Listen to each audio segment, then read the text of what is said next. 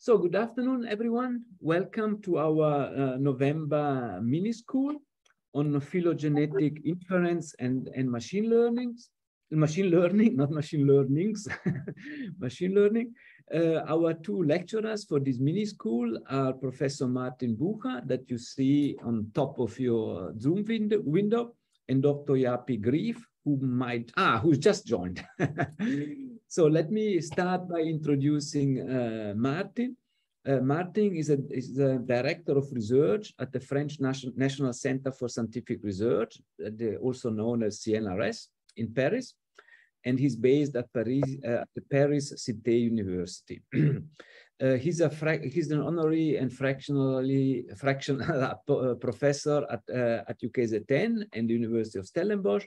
He's also an associate of NITheCS, a member of the Academy of Sciences of South Africa. And his main day job is that he's a theoretical particle physics and cosmologist. Yeah. And a few years ago, he shared the Gruber Prize in Cosmology with the Planck Consortium. Yeah, and more recently, Martin, together with Professor Moll of UCT, wrote a book that was published by the Academy of Sciences on COVID-19 to mainly address at high school learners and teachers so that they could understand the scientific background of the pandemic. Yeah. And Dr. Japie Greeff, who just joined but is hiding with a switched off camera.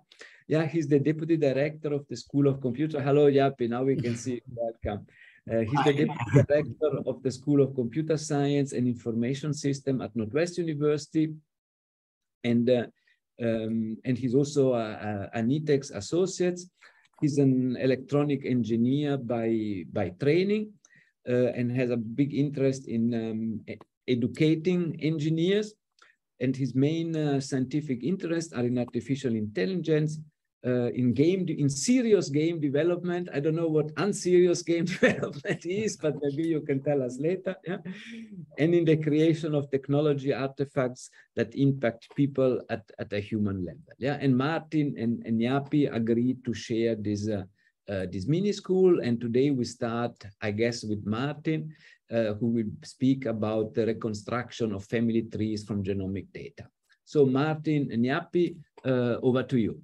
And sorry, I always forget, please use the Q&A facility at the bottom of the Zoom screen to ask questions, and maybe at the end of the lecture, we can offer people the opportunity to ask questions in person. Yeah. So thank you very much, Martin and Japie. I'm really looking forward to your presentation this month. Okay. Well, thank you for giving us the opportunity to give this mini school. And I would like to give you briefly an overview of the, what is ahead, and also talk a bit about the sort of point of view and, at least some of my limitations with respect to the subject. So the first two lectures will be given by myself, and I've tried to keep things simple, but basically today, there's, all this technology. So for example, with COVID-19, there are, literally millions of viral genomes that have been sequenced. So this would qualify as big data. And new methods are needed in order to analyze and make sense of this data. So I'm going to talk today a bit about the, biological background, and things are going to be simplified. So those of you who know a lot about genetics are going to say, well, but, you didn't mention that, but I sort of want to give the foundations in a rather simple way. And I'm going to give a hint as to, what are the techniques of making, some of the techniques of making trees. And then lecture 2 is going to be more of a, computer science algorithm lecture where, based on the ideas today, and there are a lot of simplifications, what do you do when you have very large data sets? And then for lectures 3 and 4, we're going to slightly shift gear to looking at how AI can be applied to different problems in medicine. And Japie is engineer and a computer scientist who has worked in industry and made real things, as opposed to, I guess there's also the more mathematical computer science, and he's going to share with you, how some of the AI techniques can be used, and so it'll be somewhat hands-on. So I think that will be exciting. So just with the bios, let me say my knowledge of, I come from theoretical physics and to some extent astrophysical data analysis, and I'm not a specialist at genetics by any means, but I think you'll see that some of the problems can be abstracted quite a bit. And, there's more and more of a place for theoretical physics and computer science in medicine. Okay, so I just want to start very quickly, rather early. And so, molecular biology is, maybe 70 years old or something like that. And, the big breakthrough was discovering DNA and more recently sequencing it. But there's always been this sort of desire to sort of classify life and, make trees through fossils. And, this goes back very far. So to sort of simplify things, one of the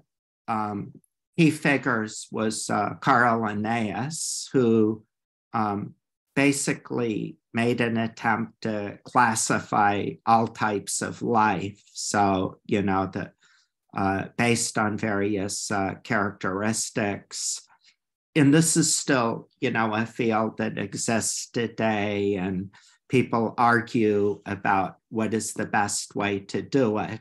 But molecular biology, really gives you a lot more tools and a lot more things to look at, so that today you can sort of trace back the past to some extent without having any fossils. So this is, from the 1700s. So English was not the language of science. It was Latin at that time.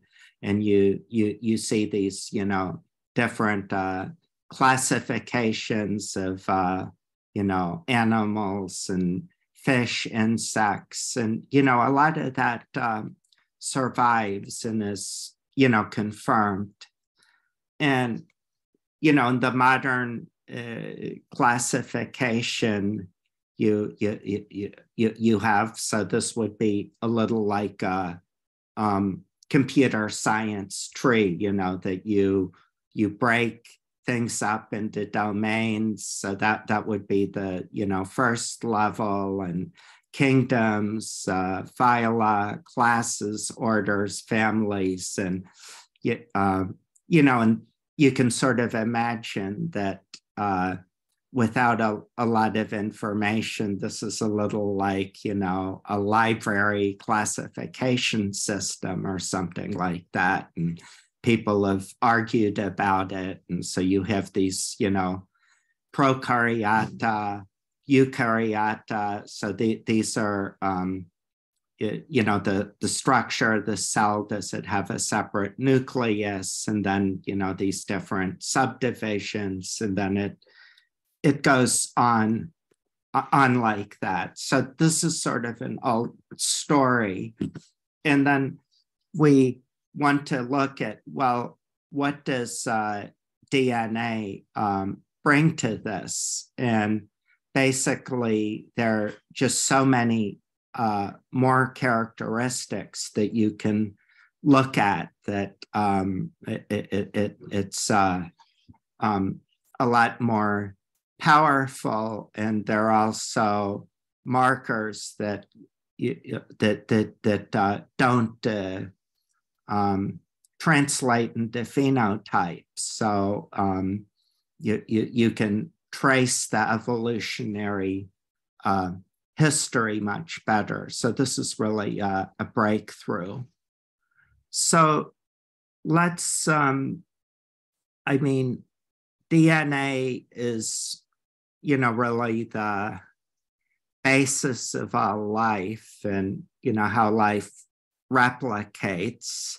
And we can't talk about everything. So, here we sort of want to focus on how we can use molecular information to establish relationships between species or people, individuals within the same species in time. So this is, here we see the double helix, and you have this code with 4 letters, A, C, G, and T, which are, these, this is sort of a zoom, and these are different molecules. So you have a polymer or directed polymer, and there's a sense to it. So the 5' end and 3' end, this is jargon, but you should just think of, well, there's an order, and if you read something backwards, it's not the same. But we can, to some extent, reduce all of the information into just character strings with an alphabet consisting of 4 letters. And here you see, well, there's G pairs with C and A with T.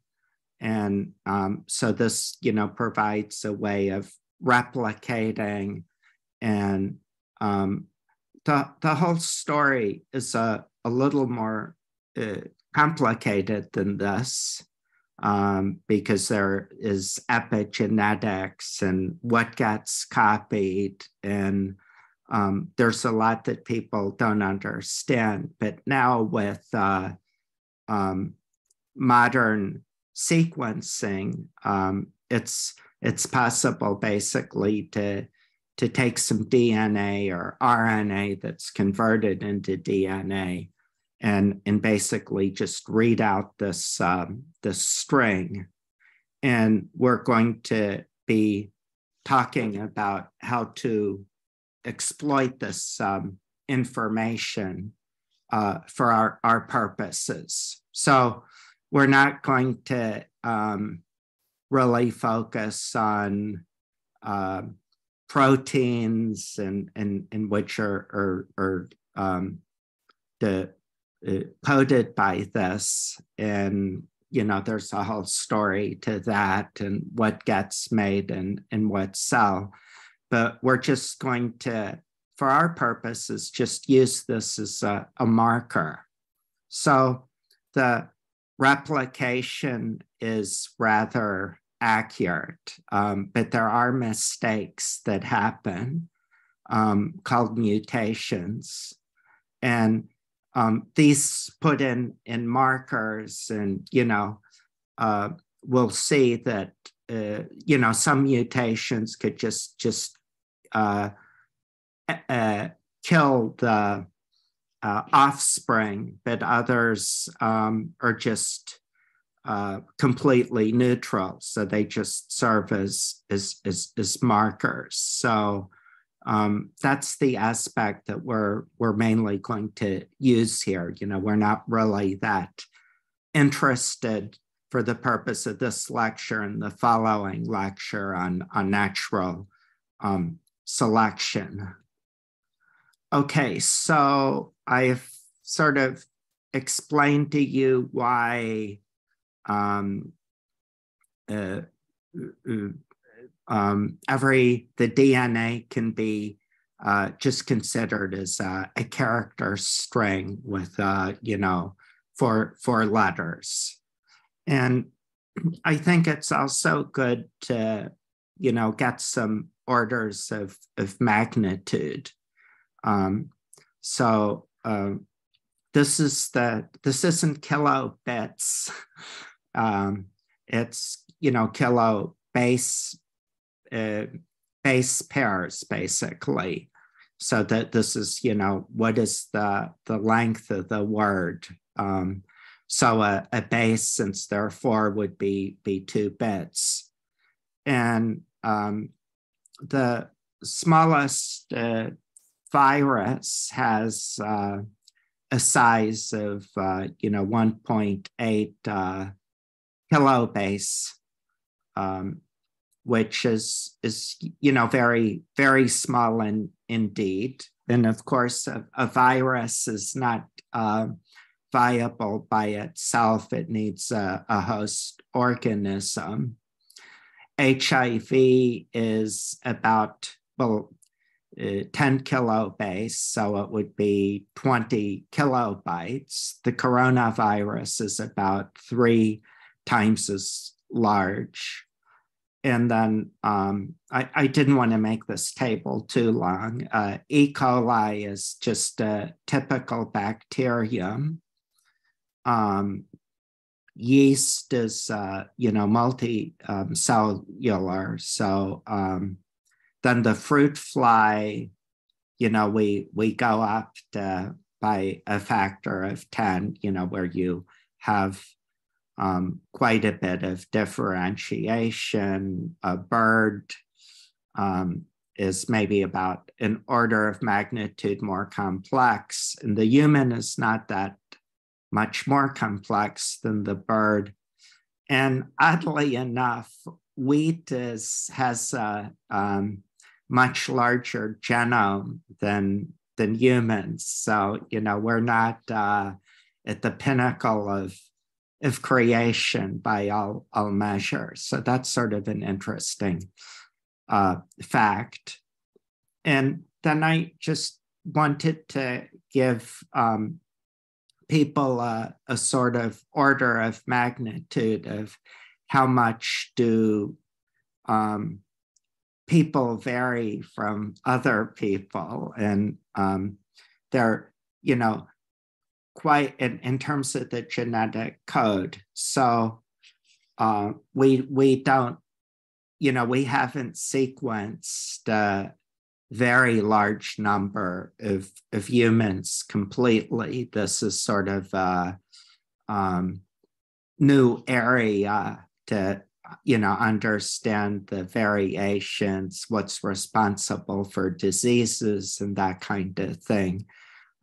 So, here we're looking at precision medicine, but approximately 1 in 1,000 sites on the genome, you will find variations between people or variations that have been, discovered. So these are sort of potential markers that can be used.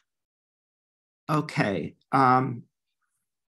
so I wanted to, so of course the human genome, we can't, it wouldn't really make sense to show it because, 6 gigabyte dump really wouldn't be something that you can look at with a bare eye. But just as an example, and this is the kind of data that's available. So this is with the coronavirus, and you can find on the web, this is the, original or supposedly original Wuhan strain that got sequenced very early. And you can just go to the web and you can download all sorts of genomic data. So I was just going to show you a bit of what it looks like. So it's not as if people wanting to do research in this area would have to collect the data, and the data would be proprietary. And, there's certainly some of that, but there's a vast amount of data that's publicly available. And it's also quite, significant that I think this is, policy to make as much encourage or force researchers to make as much data available as possible. So there's a lot that can be searched.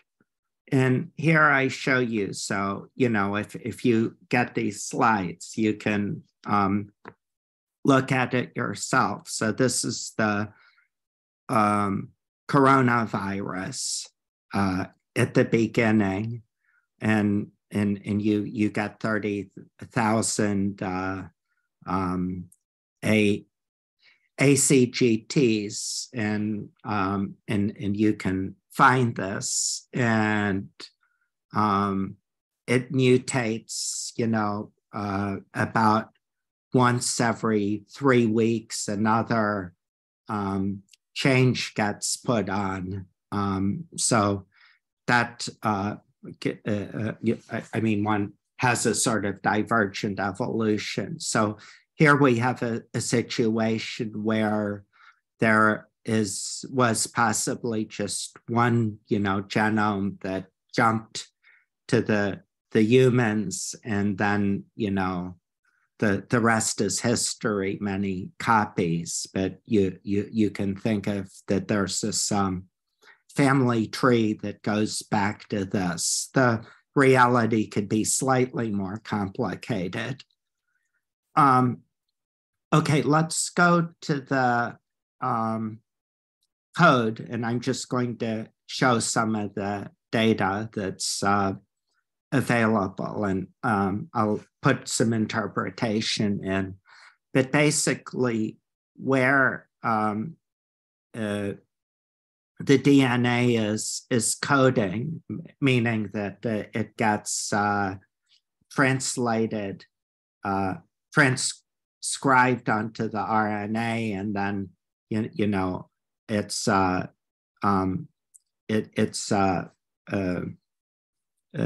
translated into proteins. So there are 22 amino acids, and you need some start and stop signals, and there's some redundancy. So here we see these sequences of 3 bases, and here it tells you what the amino acid is that is made. So there are a number of things to notice here. Well, there's a certain amount of redundancy. So there are some changes in the genome that will change the amino acid, but there are also a lot that don't really make any difference. The other thing you notice is that it's not really that obvious how to read things, because, you know, on each strand there you have to know there are 3 possible reading frames. So you know, this is, you know, 1, 2, 3, 1, 2, 3, and then you can shift it in 3 possible ways. So it's not all that clear what the proteins will be, and it's also where things start. There's some other conditions sort of upstream that must be satisfied. So this only sort of gives you a guide. Okay, so these amino acids, it's also useful when people figure out with a particular genome what proteins are made to. So a protein is basically a polymer with these, you know, 22 amino acids and you know, varying length and varying order. And then you can find in this database, well, what is the protein formed? So that this is sort of more restrictive, and this gives you a lot of information. Does the changing a certain base change the protein or not? And you can learn a lot of information from that. You can also, so a small fraction in more complex organisms of the DNA actually codes something. So most of it is I guess a human genome is supposed to have 20,000 genes or something like that. And there's a lot of, you know, non-coding part that may or may not be relevant. And there you would expect changes to not make any difference. If there were certain amino acids in the protein that were really essential to its function, then a change there would, you know, kill the organism and be the end. So I'm just sort of mentioning this so you can sort of, without looking at the details, see the importance of, you know, the different parts of the genetic code. And we're going to really simplify things with trying to trace our ancestry. I'll just mention that there's also these repeating sequences that are quite interesting, and some of them don't do anything at all. Some, if you have too many copies, it'll cause some sort of disease or something. But when you have these repeats, there can be sort of slippage in both directions. So you get a lot of polymorphism. And this is how, you know, DNA is used to identify people, for example, in crime scenes and that kind of thing, because you want to look at a few number of places where there's a lot of variation. Okay, let's move on a bit to the applications. So phylogeny is basically a family tree, and this is from a Nature paper not so long ago, where it sort of shows what the relationship is between all these species today.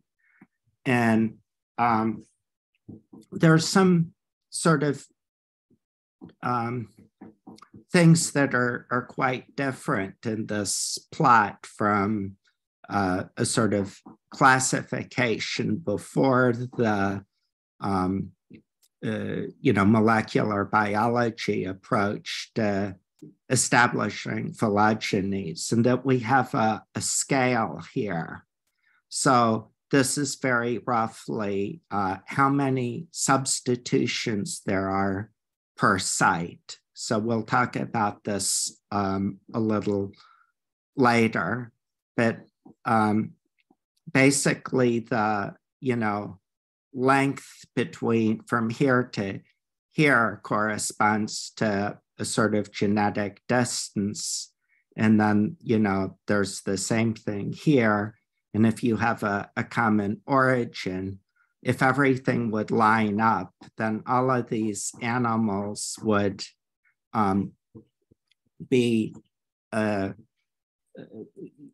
the same vertical line, and that kind of happens, but not completely. So here you see that there seems to be more distance, and here a bit less. So this doesn't completely work.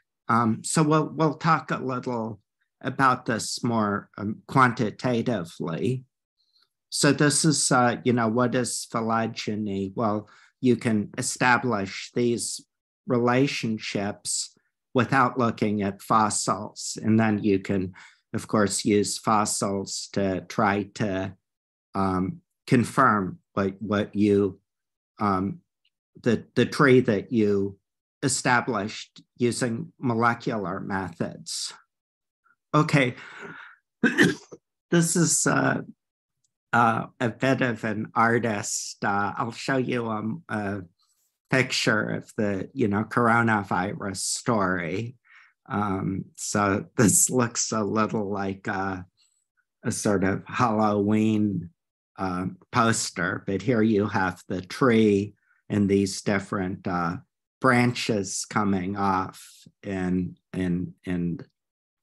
this is of course very simplified and schematic, and this was obviously made at the beginning of the Omicron, because the Omicron is sort of took over the tree. Okay, so this is a bit of an artist's conception, and here we have something more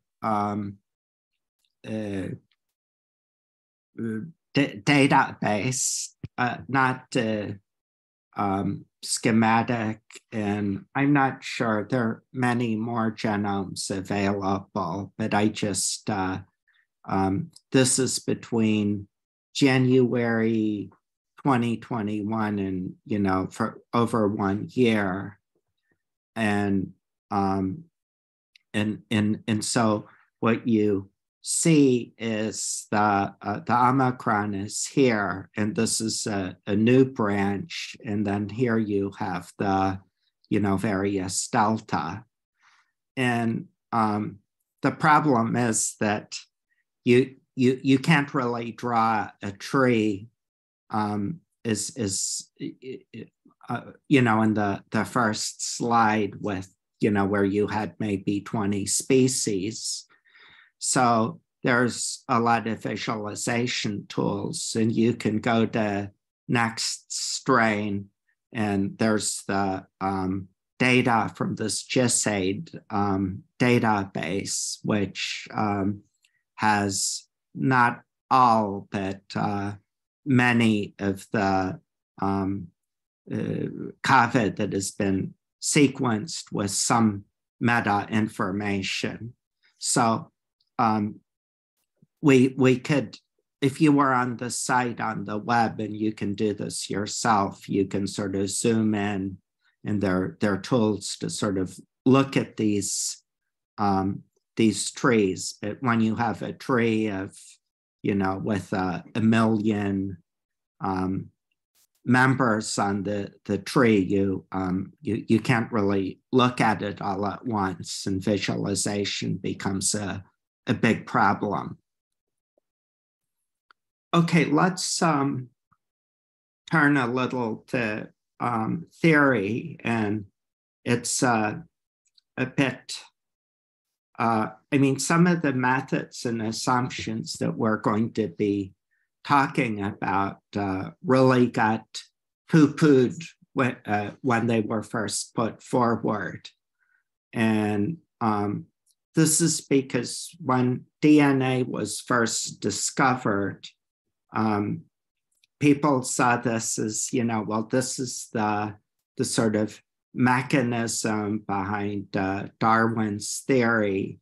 So it was sort of thought that every mutation was important, and people wanted to see natural selection in everything.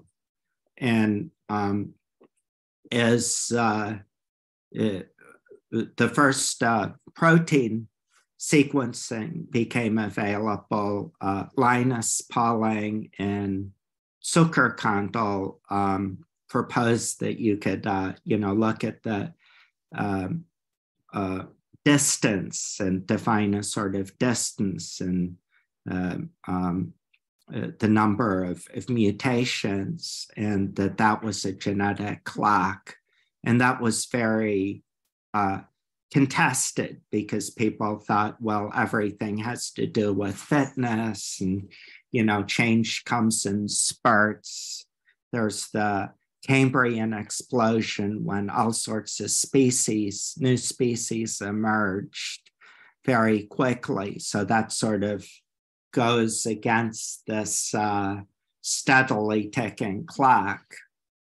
And then as more data became available, the Japanese-American geneticist Kimura proposed the neutral, I think he called it the neutral theory of molecular evolution. So this is a hypothesis that is, of course, in the absolute sense going to be wrong, because obviously there are some changes that are significant.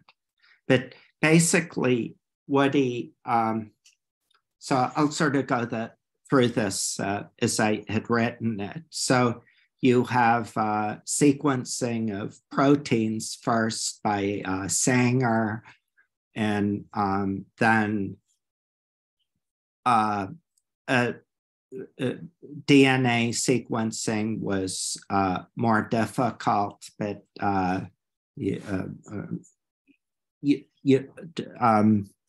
developed where, first only short segments could be sequenced, and the mutation rate was much higher than expected. So Kimura argued that if all these mutations would have an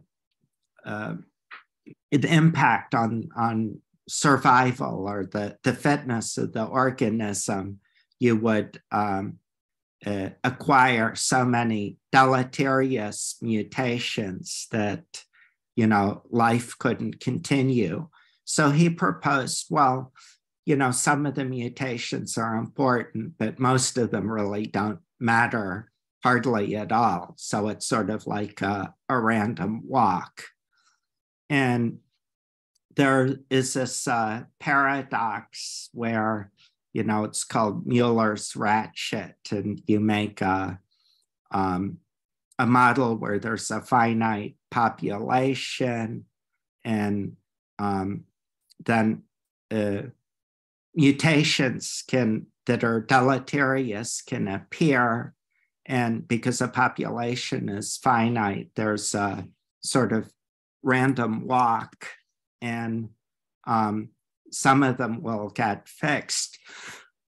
So the beneficial original polymorphism no longer exists, and you just acquire more, sort of like a ratchet that goes one way. So how do you deal with that? So Kimura introduced genetic drift, and this is this idea that a lot of the changes that take place are just random, and if the selection isn't strong enough, some of them will get fixed. In other words, you have this sort of diffusion or random walk where the fraction goes between 0 and 1, and these are absorbing boundary conditions. So some of them will just get fixed, as he says, and there's no need to explain why this change had to happen because of the environment. Okay, so let's see. I think I want to go a little faster so I get done. So most changes are just single base changing, and depending on where the base is, that might result in the offspring not being viable, or it might just be a random walk. Okay, so let's come up with the simplest model of these changes. So we're going to assume that, well, we have this alphabet of 4 characters. Wait, I'm sorry, this should be mutations at different sites are uncorrelated. So and we're not going to consider insertions and deletions, they're less frequent. So this is a simplified model that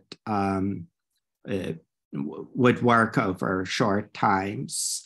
We write in ODE, and then where this is the mutation rate, and then we can solve this. So we have, the original base and the 3 others, and we do some math, and we get this basically decay, where this is 1, this decays to 1/4, and then this rises from 0 to 1/4. So this is simplistic, and then we can calculate a transition probability, or to see a change after a certain time t, and then we can convert the observed probability. So, we have this random process. It's a binomial process, like flipping a weighted coin, and we get a genetic time. So the decay rate is in here, but if you're not worried about the particular time, then this will give you something that is sort of additive. And I'm going to change this into a likelihood. If I look at n sites and I observe, oops, that this should be m rather than d well, the data is the number of mutations, and you get this binomial distribution, and you can do maximum likelihood and Bayesian inference and all of that. So we're going to go back to this. Okay, so now I'm going to talk a bit about phylogenies and comparing trees, so comparing histories. And this is a great book by Joseph Felsenstein, who worked on the subject way before it was popular. Some of the newer techniques are not in this book, but this is a good starting place. And I'm going to show you some of the figures from the book. So let's go back to, this is not actually the way it was done, that Pauling and Zuckerkandl's hypothesis about the genetic clock. Well, these are different primates here, and their distances associated with this, and we observe them just today. So if we would want to say, well, is this molecular clock a good approximation, then we can, the distance from the colobus to the human should be the same as the distance from the colobus to the orangutan and the chimp and the gorilla and all of that. So there's a testable prediction that you can look at, and since the genome is big, you can try it on different genes and different parts and compare. So this is a testable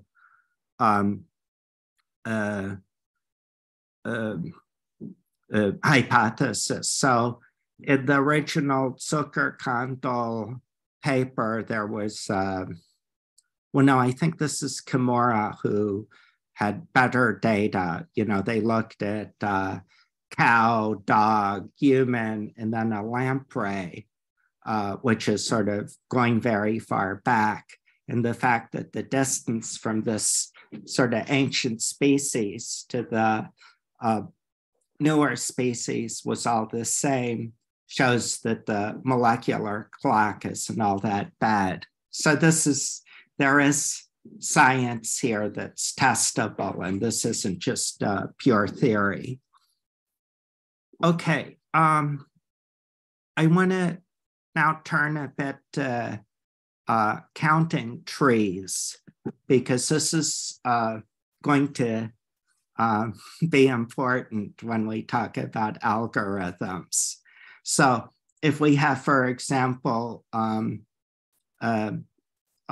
species, here we have, I think it's 16 trees. So we have enough computer power to try out 16 possibilities or something like that. So you can come up with these probabilistic methods and, find the perfect solution. But we're going to see that the number of trees is the number of species goes up, explodes faster than any exponential. So I'm going to show you how to count trees. So if the rules are that a new species, is a binary branch, then if we add another species, then you see that there's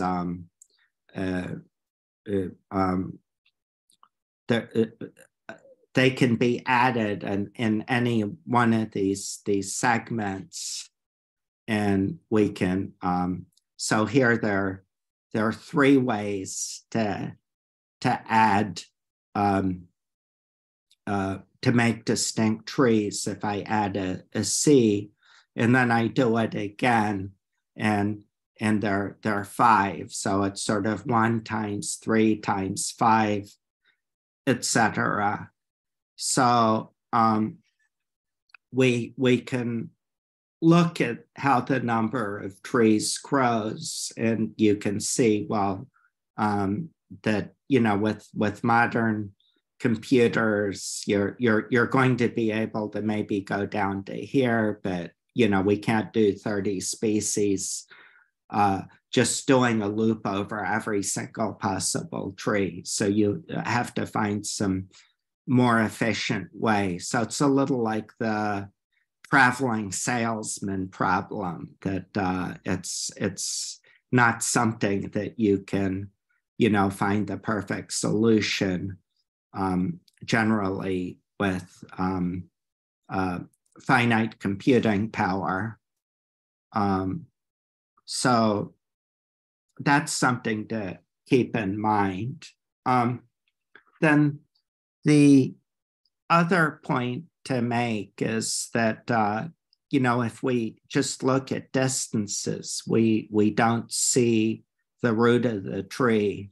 So it's sort of an unrooted tree. And here, this isn't the best diagram, but if these were species today, what one would do is, you would find the point that has the largest distance to all the other points, and so I guess that would be 6 here, and so there's the prediction that there would be, you know, 1 or 2 farthest away points from the other points, and all the distances would be the same, and then you find a halfway point, and then, I mean, we can't really tell what this distance is, but here we've rooted the tree based on the distance. But a lot of the recovery